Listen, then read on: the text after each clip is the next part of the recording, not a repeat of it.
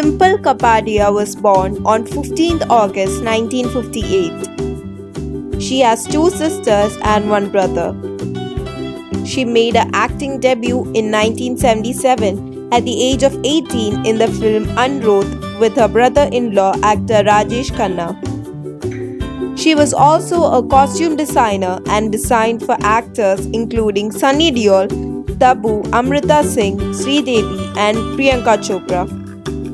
In 1994, she won a national award for her costume design in Rudali.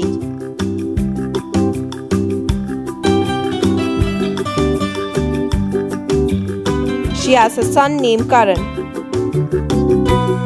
Karan made his Bollywood debut as an actor with the action thriller Blank.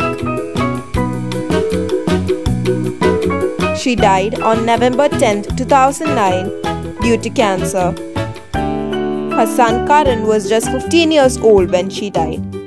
And after her death, her son was shifted to maternal aunt Dimple, who has been both a mother and father to Karan. Karan did his acting course from Jeff Goldberg's studio before venturing into films.